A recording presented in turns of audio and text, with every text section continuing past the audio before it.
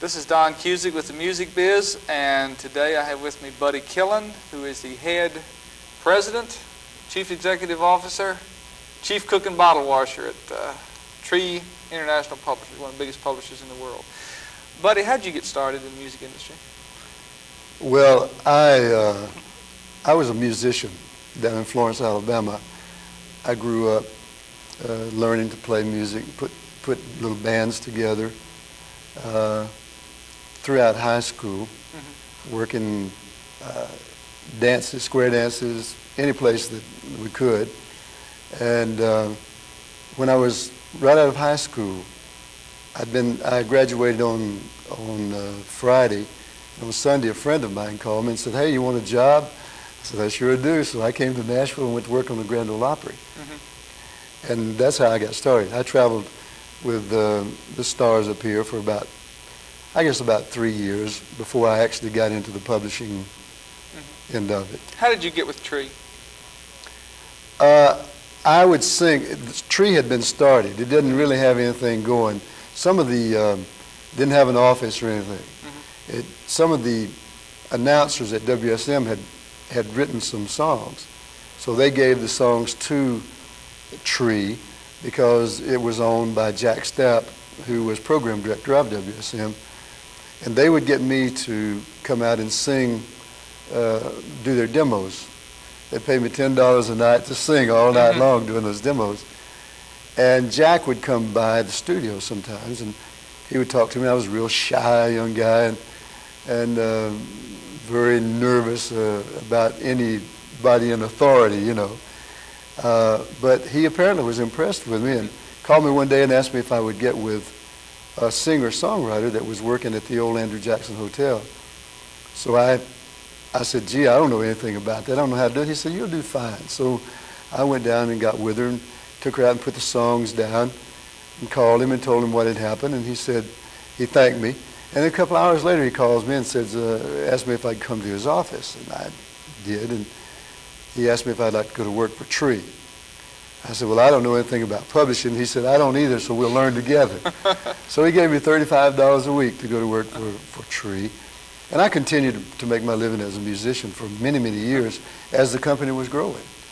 Isn't your story one of, okay, you started as an employee, but you did a good job. You impressed your boss, Jack Stapp, and you got you got a percentage of the company, and then... A few years after I started with the company, Jack left WSM to go to WKDA as president of it. And Lou Cowan, who was a partner in Tree with Jack, had to get out because he became program director of CBS. And so because of conflict of interest, I suppose, he had to get out.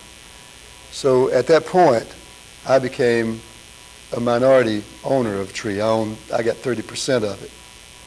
And later on, I got another 10%. So I had 40%. And then through the years, and then when Jack died in 1980, I think it was 80 or 81, I bought all of his stock. So I became sole owner of the company. So you've been with it, building it up. You knew what you were getting into. Well, every day, but I enjoyed it. It was a wonderful experience for me, and I love the music business. I think it's just it's great fun, and it's very pleasing to see the results of your efforts. When you take a young writer who comes in off the street and he doesn't know where he's going, and you take him and you guide him, you nudge him, you bend him, you shape him, and one day he turns out to be a Roger Miller, which is one of the people that I discovered. And I'm so proud of Roger because Roger and I, Tree, have a smash hit on Broadway in Huck Finn. Roger wrote all those great songs. I went up to the opening and it was fantastic. Those songs are some of the best ones he's ever written. It's going to be a big hit. Let me get back and ask, what does a publisher do? What's function a of good a publisher? A good publisher tries to find a young writer who hasn't been discovered, or just a great song. He finds a song and takes it, gets it recorded, and hopefully turns it into a standard. It's your job as a publisher to develop, to find the raw material and develop it and take it to the right singer. Where do you find these songwriters and songs? You just open the doors? Let me tell you a little story, Don. For 30 years, I suppose, Tree had an open door policy. Anybody could walk in off the streets, and we'd listen to their songs. My staff came to me one day and said, "We want to talk to you." And I said, "Well, talk." They said, "We have done some research and found that in 30 years of listening to the material that comes in off the street, not one song has ever been recorded." In 30 years. Because it seems that the hits or the writers who are capable of writing good songs are referrals. They'll be referred to me by another writer, or brought to me by another writer, or somebody who is a professional, or somebody, it might be somebody I just run into somewhere. But that walking in off the streets is such a roll of the dice. It's such a long shot that it was hard for me to believe that not one person was found walking in off the street. You have worked with a lot of very successful writers. You've worked with writers that didn't make it. Yes. What are there characteristics and attributes of the successful songwriter that the non-successful one doesn't have? And what are they? A successful songwriter has an ability to communicate in his songs.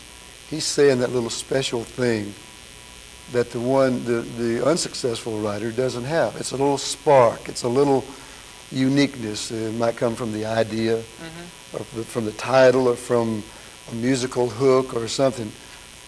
But he's got that little special quality that the average writer doesn't have.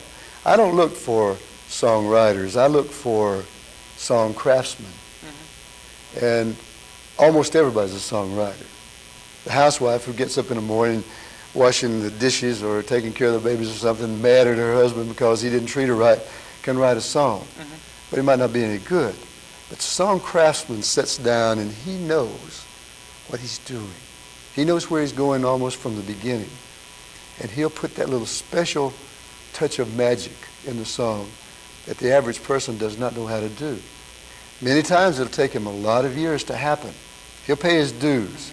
We always say we're 15-year overnight successes. But you've got to pay your dues to really know what it's all about. But we're sort of born, I guess, with that little touch, and all you have to do is be able to discover it in you and use it. You told me at one time, interview 200 years ago maybe, that it took 3 to 5 years for a songwriter to develop once they got to town, or once you had signed them. After we find them, yes. Yeah. Why does it take that long? Well, they come in from Ipland Switch somewhere, and they've got the ability to write, but they haven't been on the scene. They really haven't had that competitive world beating their brains out. They haven't been put on the spot. Haven't had to sit there competing with that great writer who has already arrived. And it takes a while for him to get in tune with those little special touches that a song has to have. So once he starts getting on the trail of something, it still takes a while for you to get the songs demoed, start getting them recorded, and for him to write enough good songs to become a very successful writer. So it takes 2, 3, 5 years. Roger Miller, when I found him, I almost immediately started getting a song cut here and there for him, but there was no great explosion. until 1964 when he absolutely just, you know, became unbelievably hot, pop, country, and everything else. But that was through his own recordings, though. Well, not necessarily. Well, yeah, but his he had songs, Andy Williams and all his songs had been recorded by many people: Jim Reeves, Ernest Tubb, Andy Williams, you name it. But then because he was such a great talent, those great songs and the combination of the songs and him together, he just exploded. You said the key to for publishers getting these songs recorded. How do you get a song recorded by a top act? Well, we take the song, make a demo on it, a demonstration tape or record, and take it to the singers, to the producers, people that we know, we have contacts with. Through the years, you develop all your contacts, and also, if you're good at what you do, you have the ability to determine what song is good for what artist. We call it casting. And you sort of know, and you're going to miss a lot, but if you try hard enough and if you pitch enough, if you're enough places, enough times with enough songs, you're going to get a lot of songs recorded. I don't think anybody gets more songs recorded than Tree does. And I know they don't have as many hits as we do because we'll always have 2 to 3 times as many hits as any other publisher. Is that because you've got 2 to 3 much time, effort going out there? Well, we're a volume company. It's our, you know, the policies we have. I've always thought that you need a lot of songwriters, and I have always gone out and looked for the best songwriters I could find and get as many as possible, and then I push my staff all the time to keep getting terrific volume. We've been the #1 publisher for 12 years in a row, and hopefully we'll do it again this year, but it's strictly volume that makes the difference. How many times does an average song, and I know there's no such thing as an average song, but how many times do you have to pitch this average song before it's going to get cut? An average song rarely will get cut. No, I'm talking about song, the hit song. It depends. Sometimes it'll get turned down for years. I remember in the 60s, Curly Putman wrote Green, Green Grass at Home, and he was working for me, and he called me back in the little room back there, and he sung the song. I said, gee, that's really good. And it laid around the office, not laid around, it was being pitched, but it took about 9 months for it to get cut the first time. And then Johnny Darrow did it, and it wasn't much of a hit. Porter Wagoner picked it up and went to about #8, I think, in the top 10 with it. Jerry Lee Lewis cut it in an album. It was released in England, and Tom Jones heard it and cut it, and it was a worldwide #1 smash. So you can see what a chain of events it took to make that song the great standard that it is today. Now it's been recorded, I don't know, 500 to 1,000 times. I don't even know how many.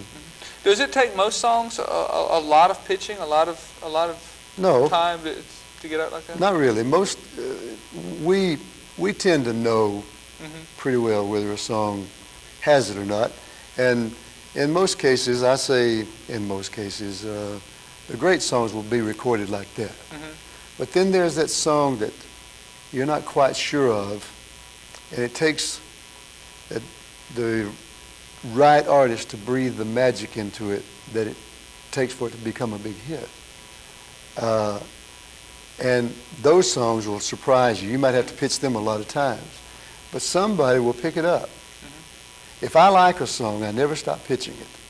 I've had songs recorded 5 years after I started pitching it, but I liked it and kept pitching it. Everybody at Tree pitched a song that Michael Martin did. I mean, Michael, well, lost his name. He'll hate me for this.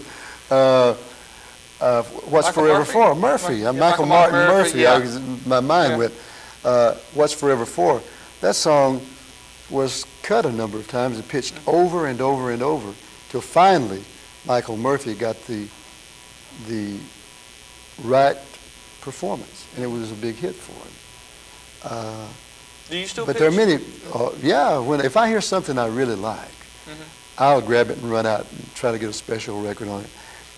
Basically, of course, I use a lot of songs because I'm a producer. I produce a number of acts and continue to get many songs recorded like that. Are there stages of development a writer goes through? Yeah. That you've seen? What are they? They go through that early great enthusiasm for wanting to make it, and then they go through that little period of adjusting to not making it, but he doesn't even realize that he's developing that computerization that's going on inside of his mind, that he's learning, and he becomes so discouraged. And yet I can see him becoming better. He's refining every day, and he doesn't really know it until one day somebody says, "Wow, what a great song, let me have that, I'll cut it." And then he starts beginning to see. I think the more good songs you write and the more success you have, the more you start understanding where you're going, what you're doing.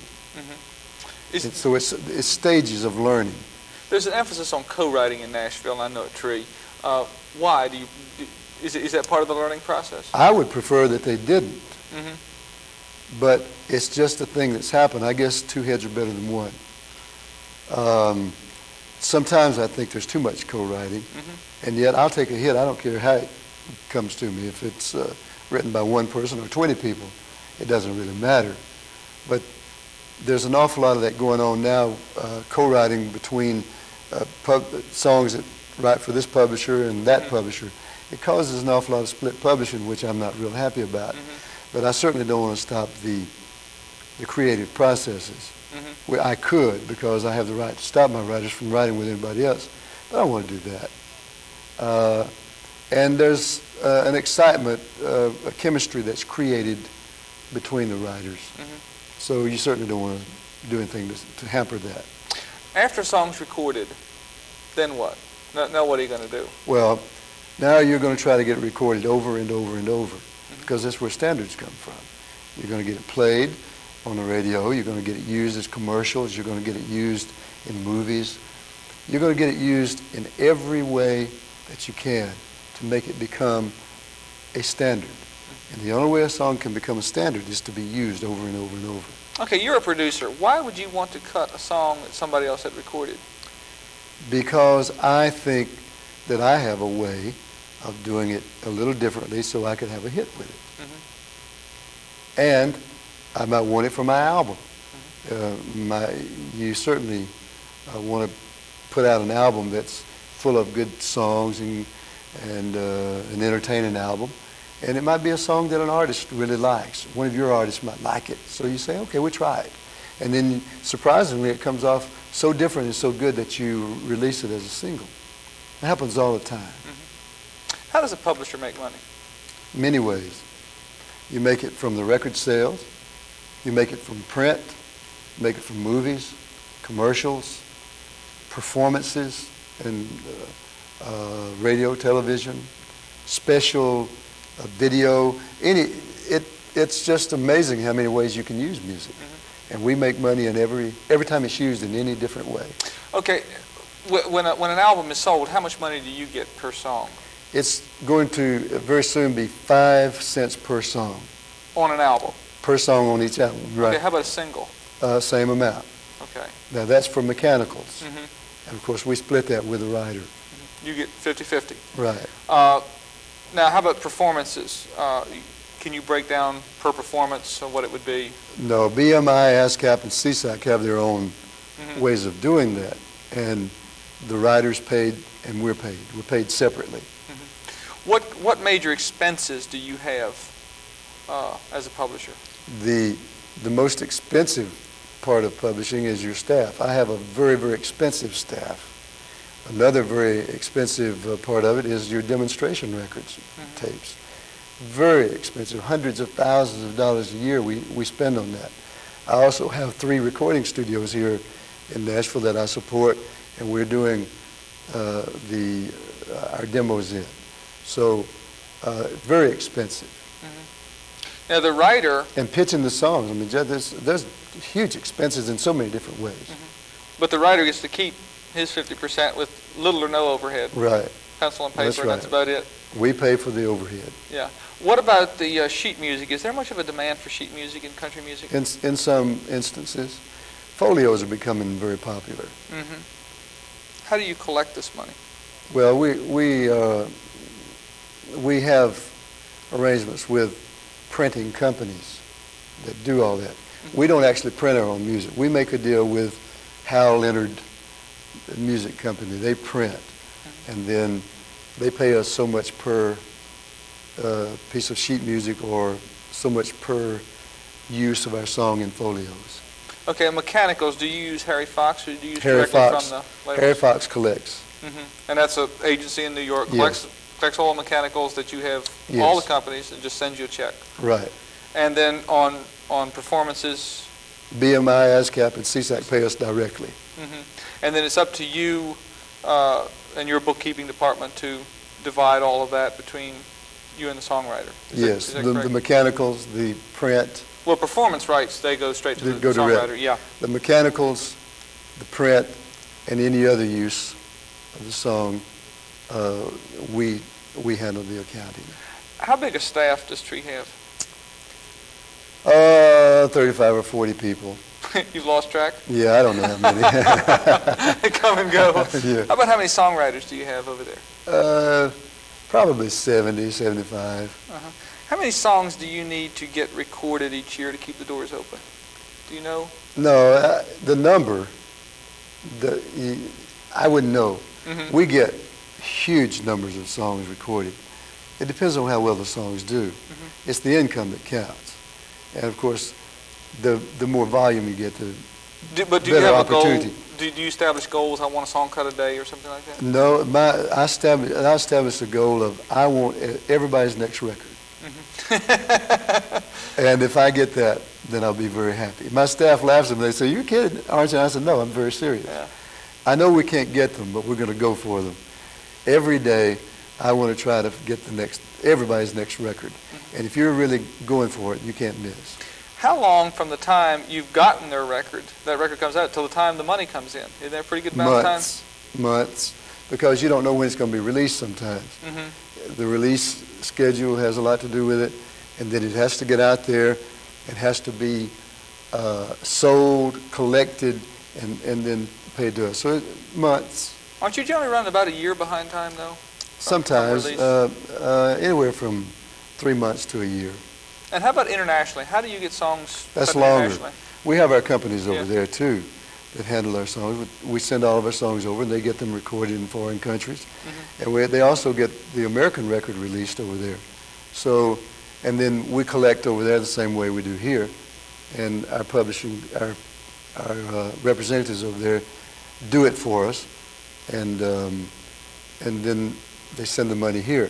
It takes longer Mm-hmm. because they have to go through that whole process, collect the money, and send it to us. So you almost double the time. Do you have your own offices, or do you work with another established company over there? We have, in Germany, we still have Tree.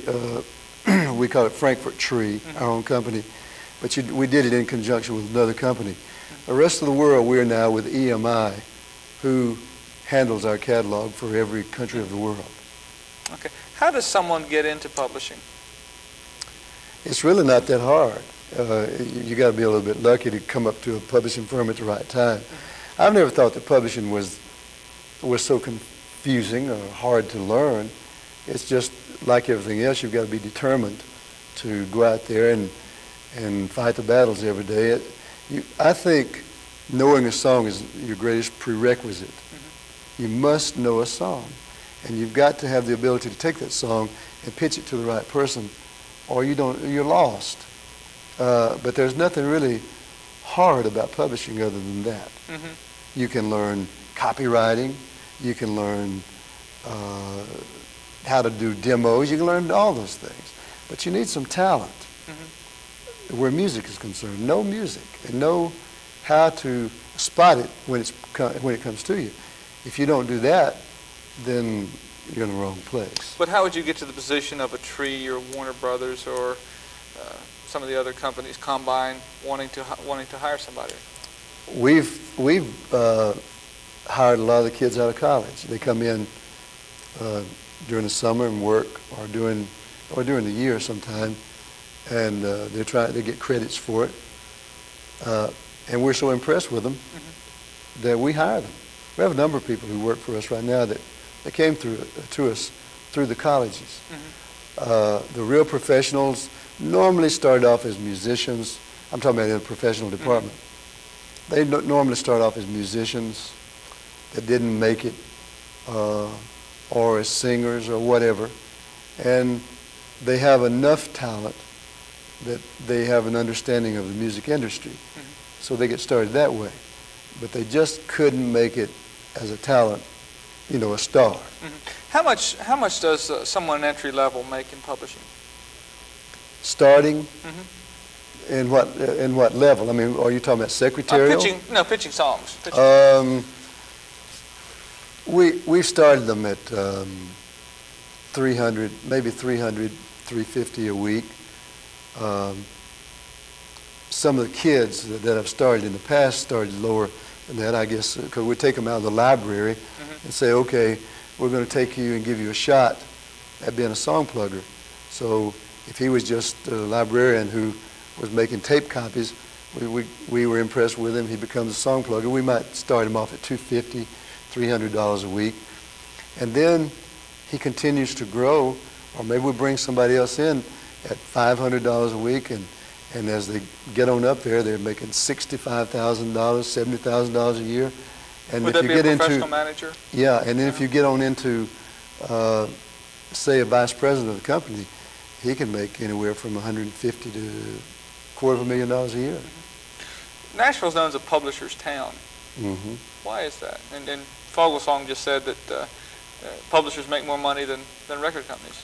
Well, that's I don't think that publishers make more money than record companies, because you got to realize that we only make 2.5 cents per record, and the record label is making dollars. So, there's a great difference in how much we all make. But you make it more different in different ways. Yeah.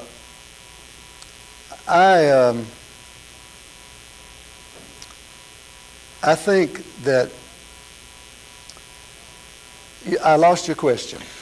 Why is Nashville a publisher's town? Oh, because if you go back to the beginning, the Grand Ole Opry was sort of the mother church of the music industry here.